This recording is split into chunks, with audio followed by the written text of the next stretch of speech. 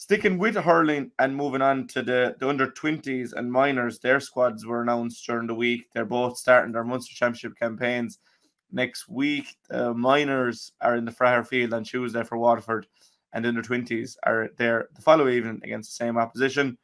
It's running the same round robin as the Senior Championship, so we get plenty of time to see both. The minor games have been streamed by Munster JTV. The 20s games are by the TG4's YouTube channel. Both squads are on the website if you want to see them. Briefly on the minors, the under-17s, Diarmuid Mullins, Sean Morrissey is the team captain, and Dara Furland of Monleen is the vice captain. Evan Loftus is the manager. There's an extensive backroom team. There's a couple of lads remaining from last year's team. Ty Body, we know from the long puck, Shane O'Grady, Darren Colopy, John O'Keefe, and Diarmuid Lyons are all in tow again. But under 17s, Matt, we'll see a lot of new faces coming through. But the under 20s, there's a lot of lads there that we know about, players that we've seen in action, namely Adam English, an All-Ireland winner. He's probably the best known name on that under 20s team. Ethan Hurley is captain. Paddy Donovan is vice captain. Paddy obviously played for Limerick Seniors a couple of times last year. From the All-Ireland or the team that got to All-Ireland 20s final last year, Matt, there's 7 still there that started the final. Evan O'Leary from Mahan, Keane Scully, Dermot Lacka, John Kirby, Patrick Swell, Adam English and Shane O'Brien from Kilmallock, as well as Ethan Hurley and Paddy Donovan. Obviously, Waterford have a certain Patrick Fitzgerald from Ballygunner that we know too well at this stage. But that 20s team is fairly stacked, isn't it? It's a strong side, actually, and they as minors they won the championship, minor championship. They beat Tipperary in a hectic Munster final in Limerick and had a very good win over Cork in the semi-final in Thurles. Now that's 3 years ago, and you'd say, and it was in the height of the COVID pandemic as well. So you'd be entitled to think that it'll have no bearing whatsoever on what will happen in this year. But it's a guide, Jack. But it's no more. And you just have a look at the under-21 squad, and as you rightly pointed out, 3 of them have played with the Limerick Seniors. We'll say Adam English and Shane O'Brien are currently involved. Patrick O'Donovan has experience with it. But there are other players, have experienced great highs since emerging from minors, and I'm talking about the like of Ronan Lyons, Lachlan McHale, and Joseph Fitzgerald. They would have been exposed to top class hurling, including winning an All-Ireland final in Croke Park, which will benefit them. Like Keane Scully is just out of he will be out of college this year, I think. And Evan O'Leary, Mikey Gavin, they're All-Ireland winners as well. With Odd Skull Reese, and JJ Carey is in there as well. So, and there are others. So, Diarmuid Mullins has assembled a very, very strong squad, a squad with a winning mentality, Jack. Now, it has to be said, Jack, that for the first year, the Munster Under-21 Hurling Championship has been run on a full round robin. Like the 5 counties, Kerry are not involved, but the other 5 counties will all play each other. And the team that will finish top, the county that will finish top at the end will go straight through to the final, and the counties that finish second and third will play in a Munster semi-final. So it's going to be an exciting month. Now, the final is down for early May. Semi-final and final are down for early May. So, we're going to have a crash course of Munster Under-20 hurling. Now, the vibes the vibes that we are hearing is that Waterford have a very good team this year.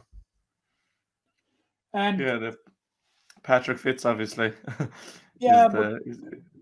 We seem to have heard that before, but look, you have to take on what's put in front of you, and we cannot overstate the importance of getting off to a winning start, and Limerick will certainly, now Ethan Hurley was an exceptionally good minor And I think he has transitioned very, very well into adult hurling, particularly with Newcastle West last year.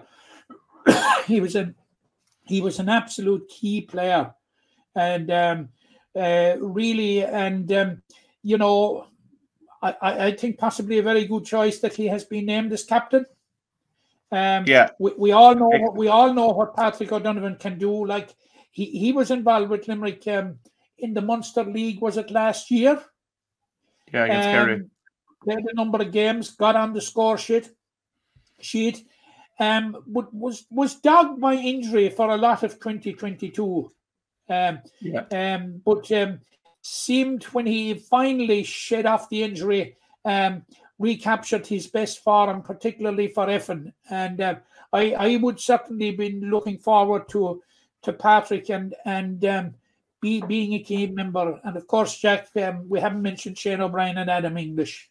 Yeah, there's so many players on the squad. And we know what that you are about. There's loads of them from the club scene, especially just running through the list briefly. Like Dave Fitz from Kildare Pallaskenry, I think is an exceptional good young hurler.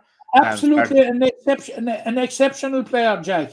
I agree with you. A total exceptional player. Now, there's a young lad out in Temple Glanton who's a very good player as well, Adam Fitzgerald. Whether he'll make the first 15 or not, I don't know. But a very, very good player coming through, and it's nice to see players like that.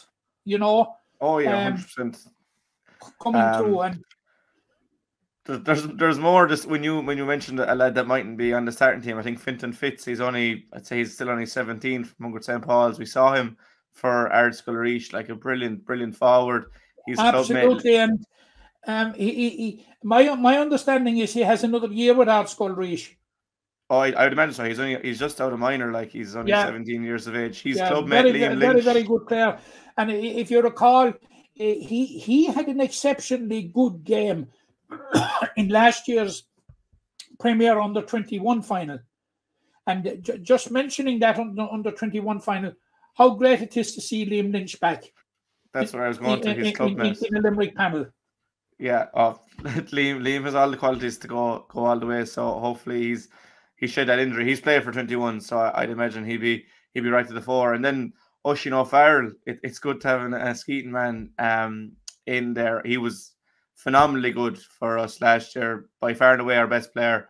And he was only 17 at the time. So for Oisin to get his recognition out here in the West, like Adam Fitz and Temple Glanton and more of these lads, it's good to see that there's a spread around the county. So as I said, you're laughing away there. I cannot let you go without mentioning Liam Dennehy of Glenroe. Yeah, but we've seen Liam for a long time, and he was with UL as well, as far as I'm concerned. But it's great that there's 24. No, your point is well made, Jack. Your point is very well made. It's it means that Diarmuid Mullins and his management team have scoured the length and breadth of this county to get the best talent that's available.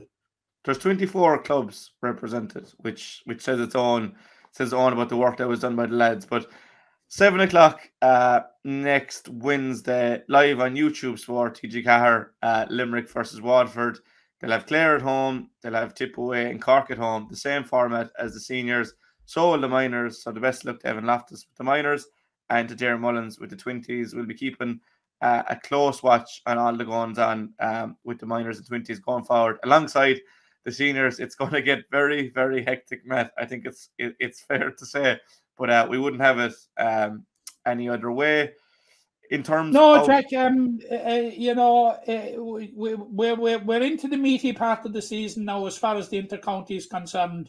Once the underage starts, we're going to have minors and under-21s practically on a weekly basis. We're going to have the under-21 football coming on board in early July. And